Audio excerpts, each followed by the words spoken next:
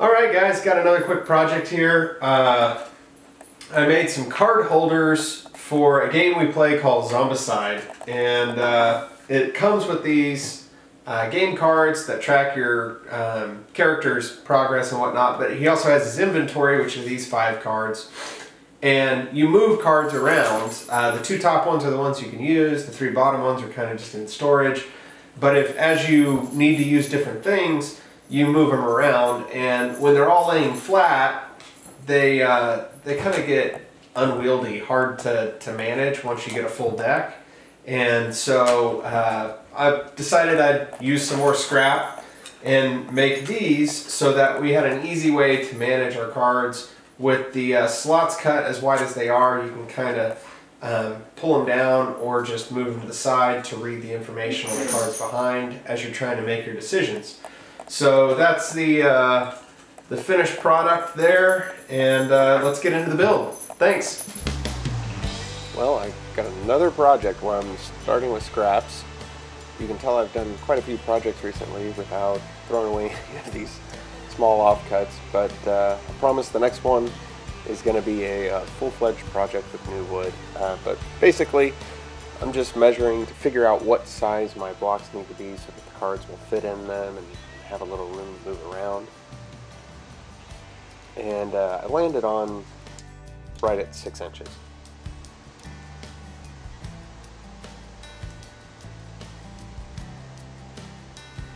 Now these had a really clean cut on one end, so I'm just gonna run the flat end against the fence and then cut the other side square.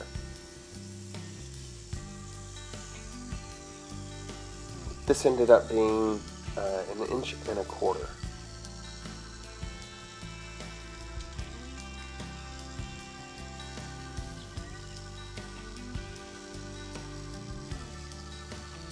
And my stock's a little over 3/4 of an inch. It's definitely closer to a full inch thickness, which is nice because it gives you some stability on the base while you have the cards propped up.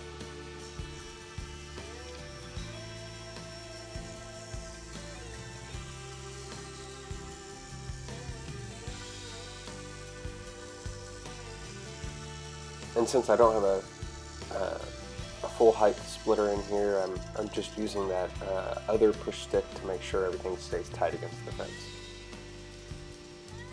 Now it's time to plane the boards.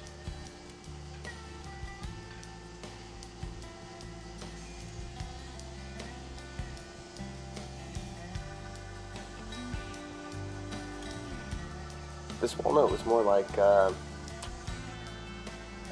5/4 instead of 4/4, so by the time I'm done milling here, it's right at about 1 inch thick. Got a little planer snipe there.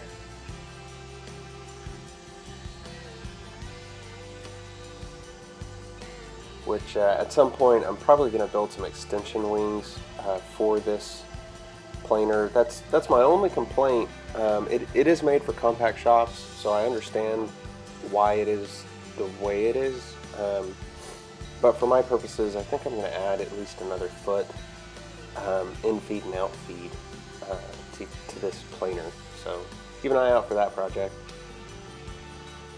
And I'm going to have another video here in a couple of days just talking about 2016 projects where hopefully everyone will kind of weigh in and let me know what they want. We've got a couple that I'm going to do no matter what you guys want because we need them for our family.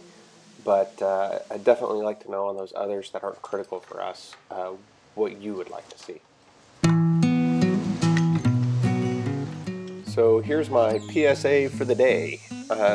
This here is called a captured cut because it has a stop block on the right that prevents the piece from moving to the right once it's cut. So now once the blade cuts through, you saw the teeth picked up that top piece and kind of moved it back. If you make your cut and then lift the blade up while it's still spinning, the blade can actually grab that piece and the bottom piece, wedge them in, and send it flying, causing you to have to check your tool to make sure it's not broken and your pants to make sure they don't need to be changed. if I had turned these pieces a quarter turn, they would have been better supported, and that top one would have quit turning on me. As it is, it's still a safe cut.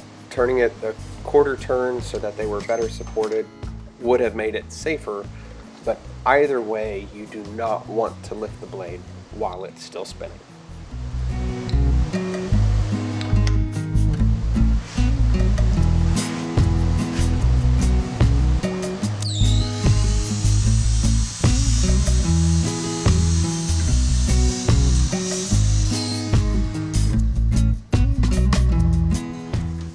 So I have my rip blade because it has a square ground teeth on it to make this cut and give us a nice square end. I've lined it up so that the cut is off center. I make one pass, turn, and make another pass. And this gives us our 2 grooves for the cards to rest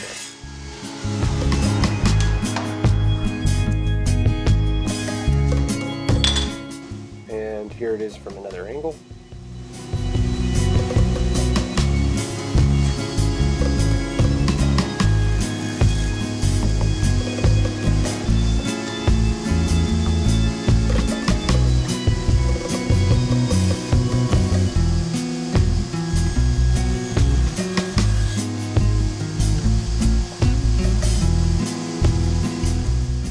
Now a little champering and clean up with a hand plane.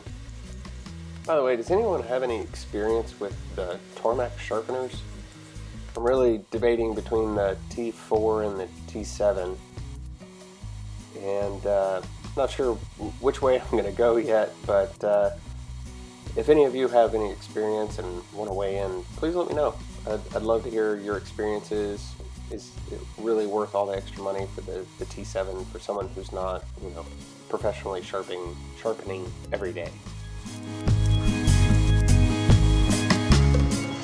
So now I've got a little stop block set up, and I've got my smoothing planer out.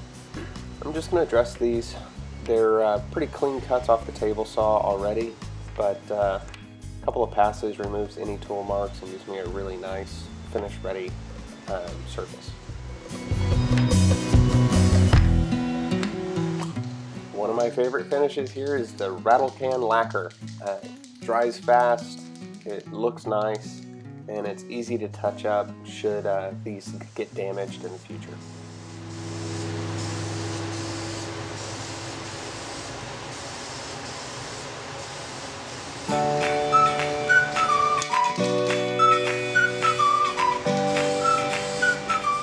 Thanks for watching, and to ensure you get notifications when I post new videos, make sure to hit the subscribe button. Take care.